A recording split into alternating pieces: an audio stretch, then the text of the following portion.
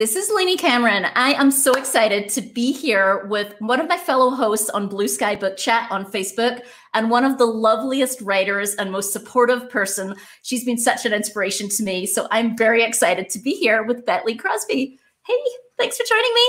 Lainey, it's great to be here. And thank you for that beautiful introduction. I'm honored.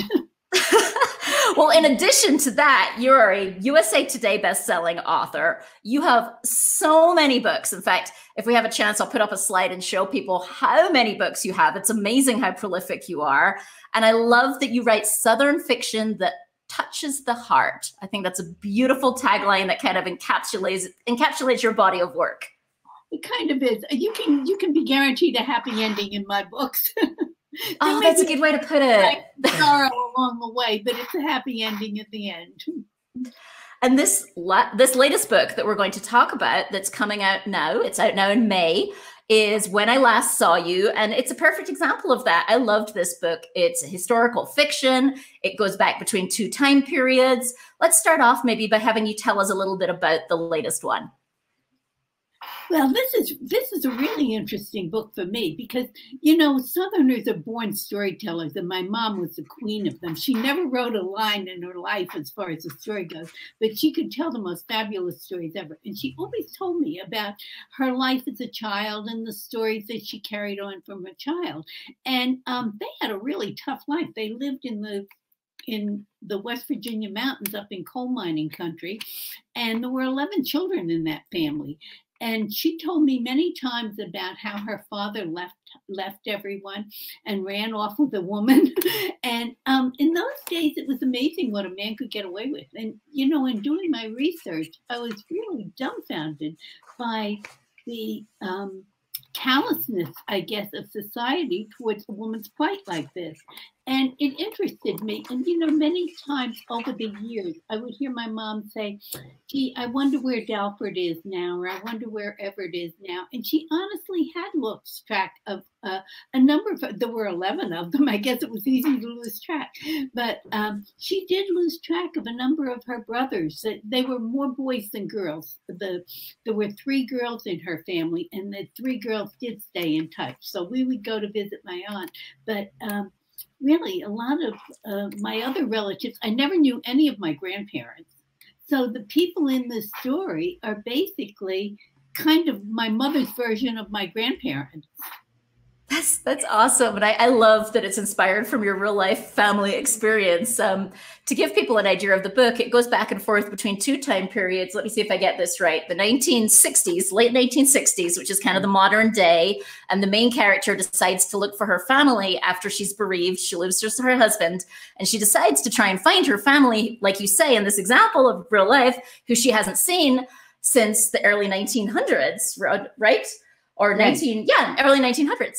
And so it's kind of back and forth between the 2 time frames. And I love how you portrayed the mom in the early 1900s, Eliza. Like, to me, I actually wrote in my own review that I have a little hard time living in modern day as a modern day woman relating to someone who has, 5, 6, 7, 8 kids, right? It's like something that doesn't happen so often anymore. But you did such a lovely job of portraying her in a way that her love for those children just shone through this book, and it made you want her to succeed and want the kids to come out okay, and it made you want the modern day character to find her siblings. I mean, you did a lovely job of portraying that character in a very different time period today in a way that was really relatable. It really is it's different in the whole mindset. It's not just whether they had a telephone or not. It's a whole different mindset, and people saw things very, very different. Very, very differently.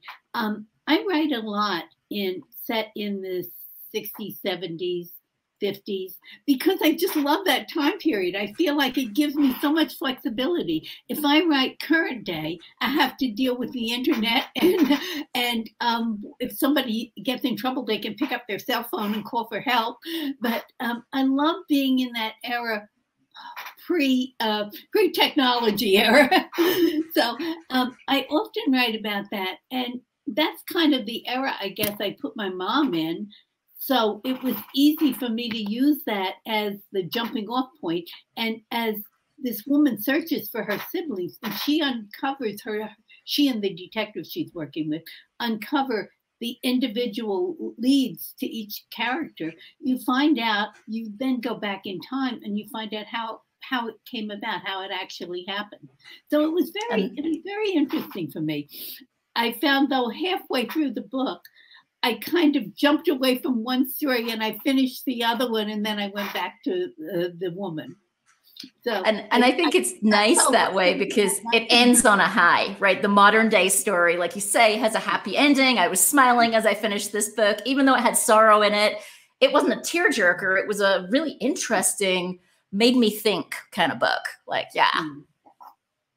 So why don't we take a peek at a review of this beautiful book that is just coming out now. And this is a review from Marilyn Simon Rothstein, who's also a Blue Sky host. And I thought she encapsulated it really well. She said, with the help of an investigator, a West Virginia widow sets out to search for her long-lost family. A heart-wrenching, heartwarming, hold your breath novel. Crosby does everything right. Get yourself a chair and grab this book. And for what it's worth, I also looked at some of your early reviews and some of the top words people are using. I love this. Bette Lee is one of the premier writers of women's fiction, and the words people are using, truly epic, a true storyteller in action, a beautiful way of telling a story, must not miss, compelling and heartwarming. Those are some lovely things that people are saying about this book already. You'd think you'd get used to it or something, but every time I read a review like that, I swear my heart just jumps. I think it's just such a blessing to be able to do what you love to do and make people happy at the same time. And let me ask you a question about inspiration, because you talk a little bit about how this book is inspired from real life, but you've had so many books and so many bestsellers. How do you keep being inspired? Where do you keep getting all these ideas from? I think it's always from some story in life. There's always something in life that kind of triggers a thought in my head and drives me down that road. And I never know where it's going to go, to tell you the truth. I never know at the beginning or even what the next book will be. Some people, I think, have books plotted out like 5 books in advance. I don't. They just kind of happen along. And it's usually something that someone says or does. The book I wrote, Baby Girl, the Huffington Post picked that as the best chick lit of the year. And I was like super honored. I'm like, wow, but that was based on a true story that one of my followers told me. She said, she posted a picture on Facebook and she said, this is the daughter that I gave away. And I said, oh, wow, she's beautiful. And she looks just like you. She said to me, well, if you ever want to hear a story from the birth mother's perspective, I'll be glad to tell you mine. Of course, that's like waving a red flag in front of a bull. How can you resist?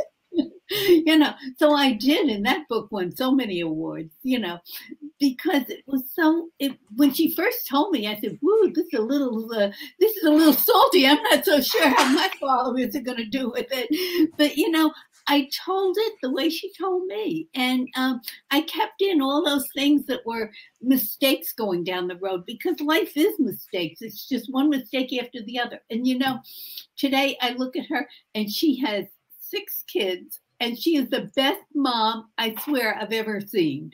So, wow. Time in her life.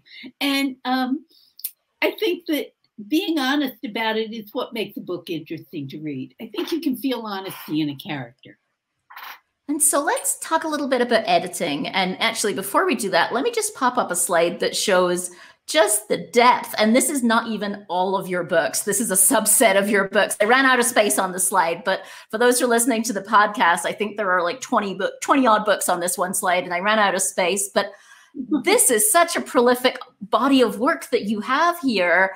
And I'm so excited to hear what advice you have for writers like me who are just starting out, right? I've only got 1 book in the world, and here you've got, it's this amazing body of work, so many bestsellers. Like, any advice or tips for people who are trying to be maybe not as prolific as you, but I'll be happy to be half as prolific as you? Like, how do you do that? The truth is, by today's standards, and with so many writers out there, and I look at them and I say, oh my gosh, I could never write that fast in 100 million years. I maybe do 2 books a year. Maybe. Some years I haven't done 2, and some I've done 3.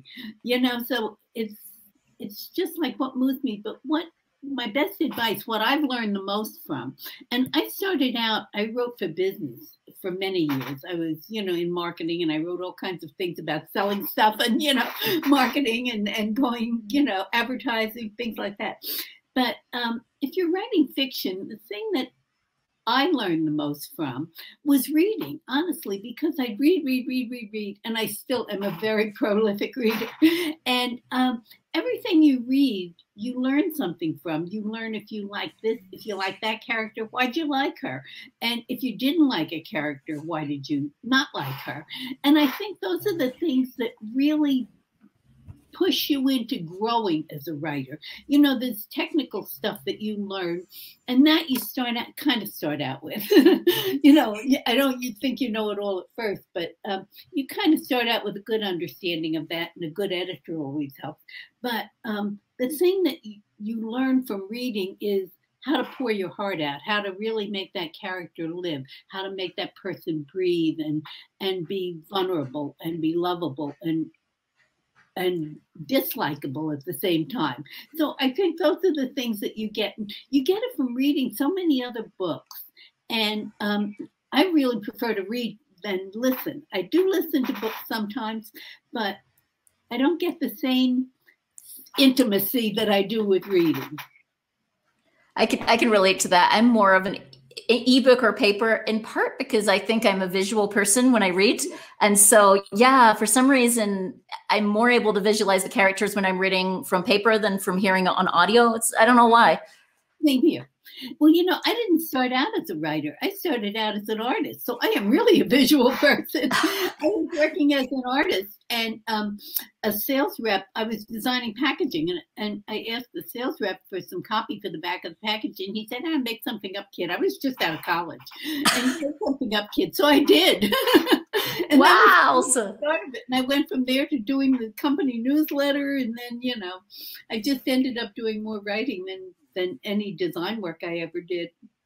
Wow, that's fascinating. A lot of writers come from a marketing background or a kind of a copywriting type background in different ways. Like my friend Alison Hammer is in advertising; it's her day job, but then she writes these incredibly touching novels. In fact, similar to yours and how they're really touching and from the heart. So there's something there about that kind of advertising product background in some way.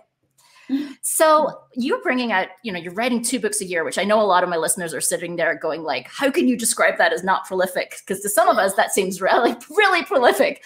But like, how does the editing happen? Like, you can't have a lot of time to edit if you're writing 2 books a year. Like, what does your edit process look like?